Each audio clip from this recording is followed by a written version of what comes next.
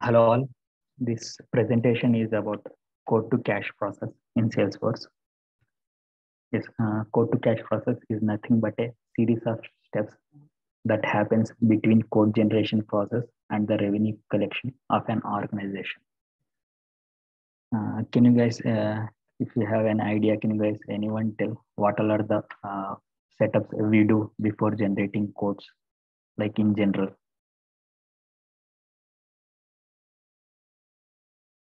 Like what all are the steps, what all are the setups we do before generating code? So we will create products and standard price. Yes. Then we'll add price books, and then we'll create a code. Okay. We should have an opportunity, correct? We should have an account. Yes. Without opportunity, and we cannot create. Yes, without opportunity is a first step to have an code. So the here you guys see the second sentence. Usually configuring offers for a prospect. Prospect is nothing but here possible customers. So configuring offers for a prospect is listed as the first true step for the QTC process. But the opportunity to deliver a quote is generally seen as the first measurable and concrete QTC function. Although the first primary step is configuration of offers for the possible customers is a primary step, but to have an opportunity is the prerequisite or required step to deliver a quote. So I will just go to the steps. I will show you in the diagram itself. So if you guys see seen here, the steps flows in this way for the code to cash process. If you see the first step has, as I said, it is configuration of products, product offers, additional discounts, all those things, along with configuration of pricing, and then we'll have configuration of codes. We'll generate codes here. After that, approvals will happen, quote approvals will happen. Along with that, agreements like contracts between company and customer will be happen over here. Once that is done, order will be placed and processed, and then shipment also will be done here. And then after the shipment, invoice and billing will be done. Customer will get billed. Customer will be billed here, and then once they have an billing, customer will pay the amount for the product they got or the service they have received. Once customer payment has been done, the revenue will be generated for an organization. So this is the flow of steps which will be happen in the quote to cash process. But in CPQ, in Salesforce or CPQ, Salesforce CPQ, you guys can see till here. You guys can do setups till order processing. Once after order generation, you can't see these steps, which are invoice, billing, payments, revenue generations.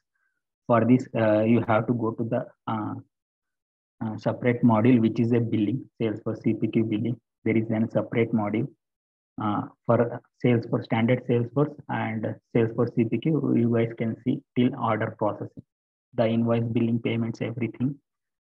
If you want to see those things, will be available only in Salesforce CPQ billing. There is a separate module called billing.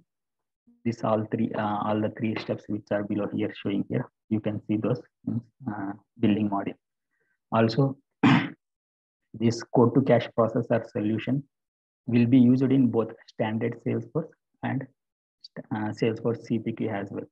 But it is depends on the organization about how they want this code to cash. Like if there are any complex pricings are there, then what organization will do is they will go for Salesforce CPQ. If any complex pricings or they want robust pricings, robust quote, at that time they go for Salesforce CPQ. Otherwise, this code to process will be seen in standard Salesforce as well. If there are any simple pricings, everything can be done through standard Salesforce. itself. But if in any cases, if there are complex pricings or robust pricings, or the organization wants to have their quote or pricing everything in a robust form, then they go for Salesforce CPQ with this solution of quote to cash. This will be seen, for your information, this will be seen in both standard Salesforce as well as Salesforce CPQ.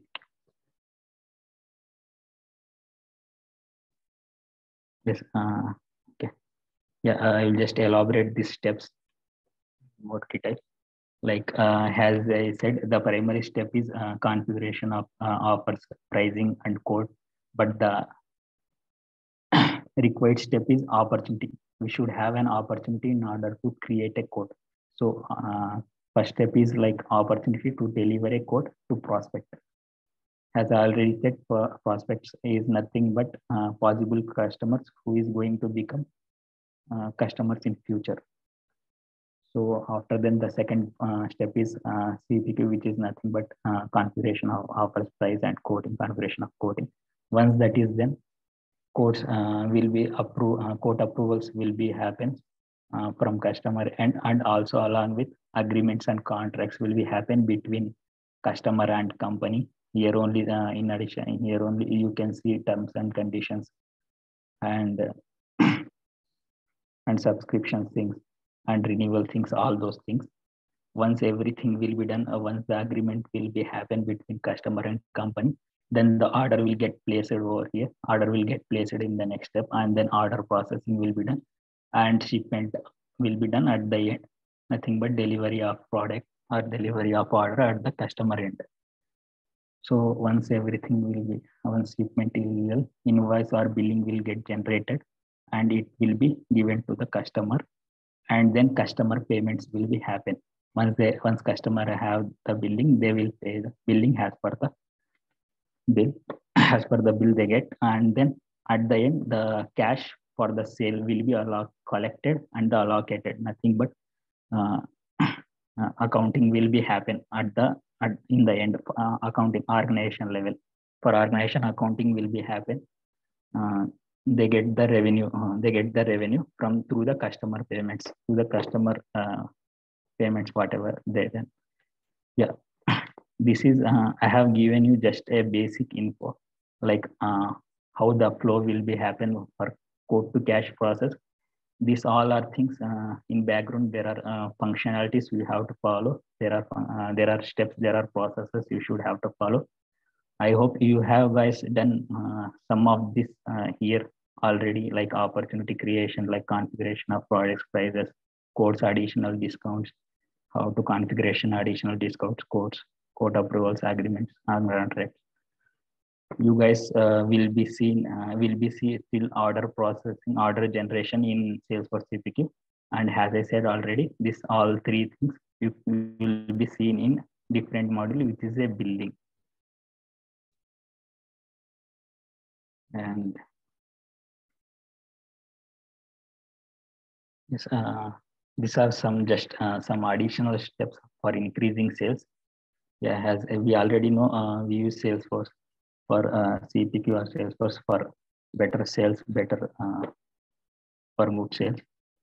And we have to in the code, it will be comes under code to cash process itself has an additional uh, additional steps, a step like, if you see guys here say keep additional values in mind. Yeah, sales reps has to keep in mind there for the customer, like what they have to provide, like cross selling and upselling. And just cross selling and upselling is nothing but cross selling is offering whenever customer is willing to buy some product, uh, sales reps or website itself or any software itself, they have to offer additional products to the customers. Nothing but a cross selling. And upselling is showing additional offering products with offering enhanced products. Nothing but if I give some example for cross selling, if you say if customer is like want to will to buy a product like laptop, Then they will get sales reps has to, or software has to show them products which are related to the laptop, like you can say mouse, keyboard, printer. All these are related or additional products to the laptops. Sales reps has to offer them this type of products when customer willing to buy the product like laptop. And when it comes to upselling, like they have the customer sales reps has to offer customers like enhanced products. If like if you can say customer willing to buy a keyboard which is a wired keyboard, then they have to they get they should have got an offers like wireless keyboards for uh, for their sales. If you guys I just show you an example, you will guys clearly understand. See, if you guys can see here the difference between cross selling and upselling.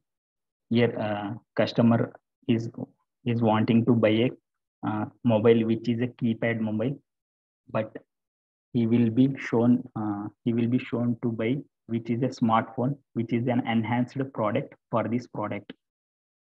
So they have to show a product. A sales rep has to offer a customer with a better product, with enhanced product. That is nothing but upselling.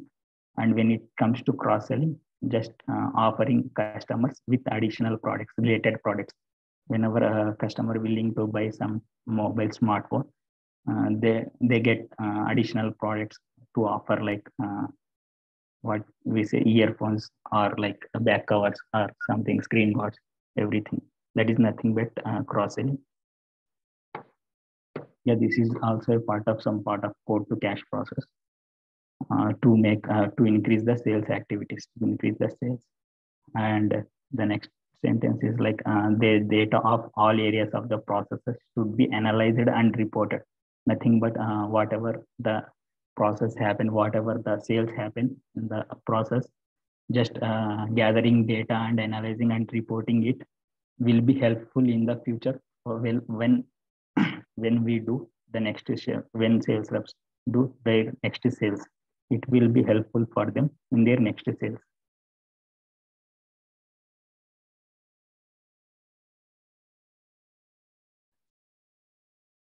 Yes, advantage.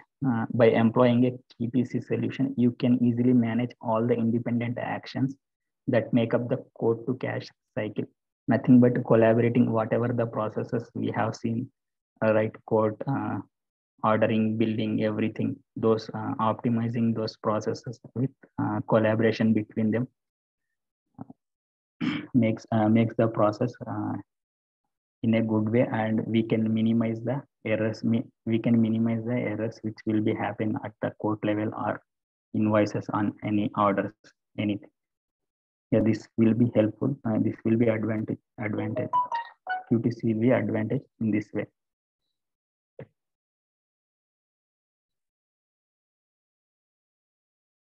Yes, you can say this enables your salespeople to deliver accurate information to clients quickly, minimizing the order and invoicing errors, and improve your data analysis and forecasting effects.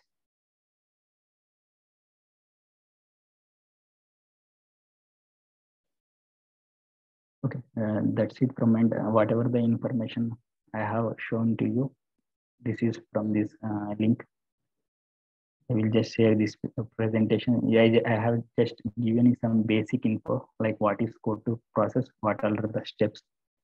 If you guys just look, you guys go through this link, you guys can know better about this code to process in more detailed way. Yeah.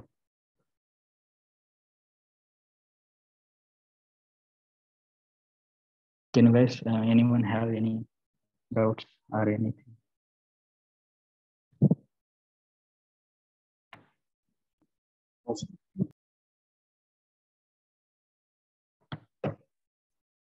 Thank you, Tamrich. It's really helpful. Actually, nowadays in the interview, they are asking what is code to cash process. So for that reason only, I'm asking just to tablets, just give some high level what is quote to cash, a complete life cycle. So this will help you in the interview. This is a now common question for Salesforce CPQ. Okay. So please just prepare this flow. It will be helpful in the interview also. Okay. Thank you, Tabrich. Okay.